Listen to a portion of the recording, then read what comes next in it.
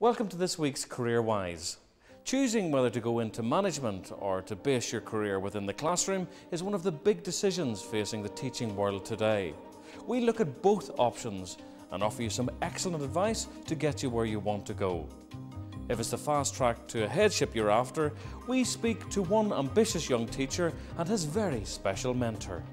To discuss the subject further, we'll be joined in the studio by one of the nation's youngest head teachers, Liz Robinson, and Chris Foster from the ATL.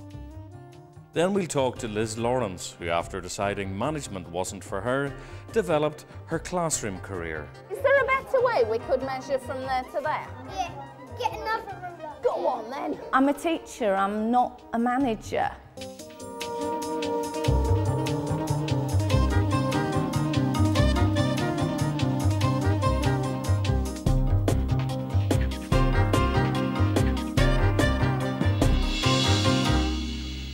A recent survey by the GTC found that over a third of head teachers plan to retire within the next 5 years.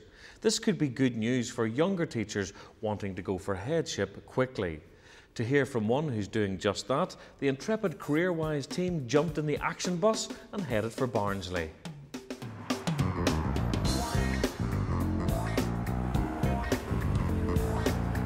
"29-year-old Ian Goddard embarked on his teaching career 6 years ago and has already become assistant head teacher. Ultimately, in 2, 3, 4 years' time, I will be ready to move onto a headship somewhere. I would like to be a head teacher. Since arriving at the school a year ago, Ian has been mentored by his head teacher, Pauline Hilling-Smith. I've had, in the last 5 years then, Ian will be my third deputy. And I'm recognised within the authority, and that really pleases me as someone who develops potential leaders. And I'd seen this job advertised, and I'd come down to have a quick informal visit and a walk around to see what I felt of the school. And normally it takes 20-25 minutes to walk around the school.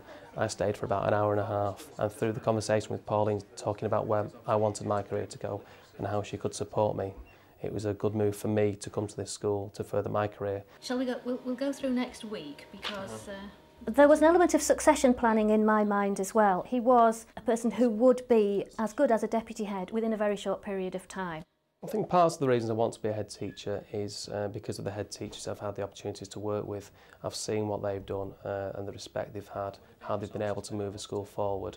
And that's something that really appeals to me, to be in a position where I can have an impact on the whole school. Ian is a potential fast-track head teacher. He doesn't make any secret of that. Why should he? I don't make any secret of it either. Yes, he's ambitious and that's a fine thing to be. 30 seconds, get as many words as you can. How are you feeling? Good words there, nervous, I like that one. You might be feeling terrified, intimidated by the sheer size of the round. That was a brilliant one, James.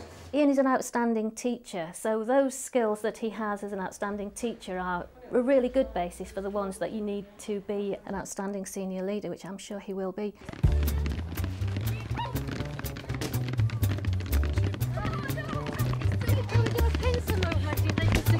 I don't think I'm fit enough. From the start, we've had a very good understanding of what Pauline can do for me and where I want to go. She's invested an awful lot of time in me, and we have a very good understanding as the way we both work. What do you reckon? I reckon I'm really fit, you know, Mrs. Hilling. Oh, I don't know. I think you need to come out every lunchtime. She's only just recently identified how good she actually is at growing leaders. She's done it because that's the way she is. And there we are, our first star pupil. Well done, Brandon. I'm really, really proud of the fact that all these people have moved on into headship. People grow at different rates, and so some people don't need as much experience as others. And if they already have that certain cluster of characteristics, the drive and the energy and the ambition, then they don't need as much time. Class are really enjoying it. It's really nice that you're having a good week with them. If people wanted to seek out further opportunities to develop their career, it's important they talk to their head about it to find out what possibilities there are within the school, because it may be that the head doesn't know you want those opportunities and may be more than happy to give you the opportunity. Also, as well as the head maybe being sad to see you leave, if they know that your next step is not possible within their establishment, they will advise you on the best way forward, and it may be that you do need to change schools in order to do that. Yes, you get that awful feeling when someone's going to move on and you think, I've shot myself in the foot again. But in fact, that's a driver for me. If I left, Pauline wouldn't necessarily be surprised within the next 2 years. She is expecting it, she is building me up as a leader, and she's giving me all the qualities I need. The timescale it happens is down to me and Pauline and the opportunities that come my way. And should she lose me, she will have someone in place for me very quickly. Well, there's one teacher with a very direct and optimistic career path ahead of him. Joining me now in the CareerWise crypt are Liz Robinson and Chris Foster. Liz, you became a head teacher at the ripe old age of 29. Now, in the film we saw that Ian had a very strong mentor. What if you're heading for that path but you don't have someone figure like that in front of you? I came through the fast track programme and part of that was very good mentoring, which really gave me a huge boost in making the steps with my career. So I think if you're interested in leadership, the best thing to do would be to contact the National College, the NCSL, and talk to them about what you're interested in doing, and they will give you some guidance about the different training and development programmes. And Chris, I mean, with so many more younger teachers having courses to go to if they want to become heads, is the whole kind of landscape at the top of a school changing these days? Well, they're calling it the demographic time bomb.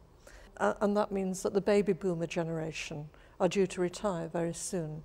And what we can see is that there isn't the pool of people to take up the senior positions in school. It isn't just young teachers we want to attract into headship.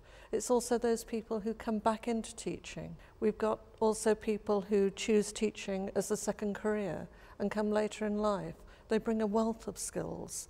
Liz, I mean, from personal experience as a very young head teacher, have you come across the occasional difficult dynamic with an older teacher? Everyone expected me to when I was first appointed, and everybody asked me that question of how I was going to cope with all these old lags, as people sometimes refer to them as. You know, if you went in as a 29-year-old head teacher with the wrong attitude, then I'm sure you may well have lots of difficulties with older members of staff or younger members of staff. So I think it's about what you do as a person, and very quickly people forget, you know, how old you are. I think they judge you by what you do. There must be a point though, Liz, now you've become a head teacher at quite a young age where you're thinking, well actually, do I stop progressing now? Is this it? I mean, how have your horizons changed? Are they still there? Yeah, absolutely. It's a question I get asked a lot, what will I do next? And certainly at the moment, my focus is very much on Surrey Square Junior School, and you know that's where it will stay for the next few years, because it's an enormous job and I would want to do it and do it very, very well. You sound like a Premiership football, scotching those transfer rumours. Do I? So well, maybe. But certainly I'd be interested in, you know, looking at different schools, maybe looking at a school in difficulty. I'm also interested in doing some work in secondary schools as well in the future. But I mean, it's an exciting position to be in. I think there's lots of possibilities, and you know, like Chris, you know, I hope to have a career break, to have a family. So I'm hoping I'll be able to find, you know, flexible ways of working that I can combine those two things. A final bit of advice for someone thinking that headship is the way to riches and glory if they're a young teacher. Chris? Well, it can be. Some headships are very well paid. Others, I think we have concerns about the salary, and currently that's being looked at. I think it's a very demanding job, it's a very complex job, and it's a very big job. And there's a lot of discussion at the moment about, in fact, whether it is too big and whether we ought to focus in a different way. I think this is going to be a very interesting time. Okay, well listen, thanks very much indeed to both of you for coming on CareerWise today. All this is very well, of course, if you want to become a head teacher, but what about if you want to develop your career within the four walls of the classroom? There are increasing opportunities, and one of them being the new Chartered Science Teacher status. We went along to find out from one of the first of the bunch. Liz Lawrence is a science advisory teacher based at the Centre for Education in Barking. She travels out to primary schools in the borough, advising science teachers on their practice. We're going to be looking at forces in stretched elastic bands and sliding tubs across the classroom floor and having a bit of educational fun.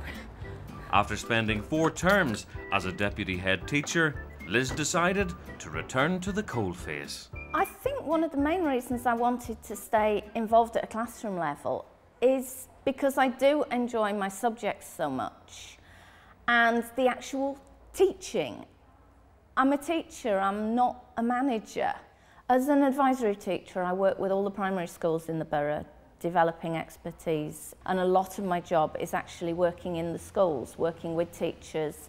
All I want you to do during the lesson is just to sort of think about maybe things that I'm doing differently for how you'd have done them, and what you might set yourself as a target to develop. What I try and offer to the teachers that I work with is a focus on their development. We're going to be looking at the forces in stretched elastic bands and investigating what happens when you pull the band back further without snapping it. So everybody pick up your band, stretch it and tell me what's happening. If you stretch it all the way out and then stop pulling, and it pulls your hands back together, doesn't it? The best part of my job is working with anybody who, when the penny drops, and when you're following a line of questioning with them, you're giving them an activity to do, and suddenly you see the light bulb go on. When you're pulling it back, it feels like it's quite heavy.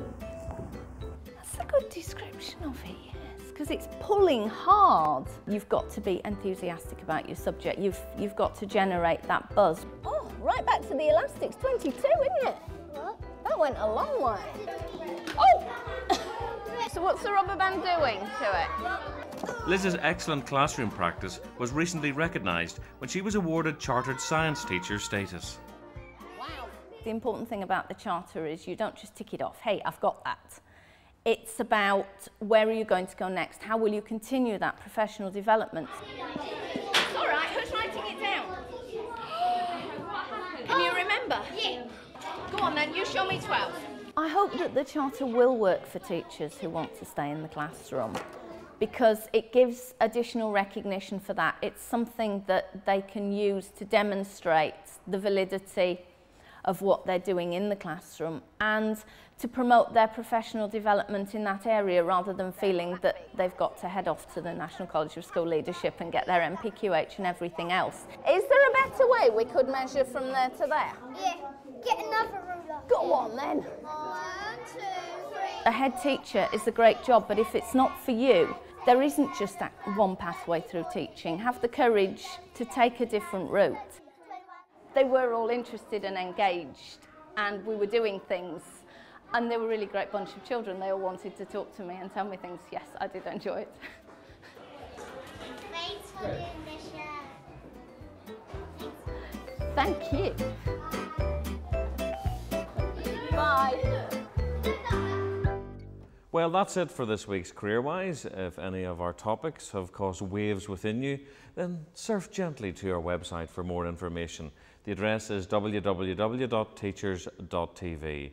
Thanks very much indeed to all the teachers and our guests for sharing their experience with us today. We'll see you again next time.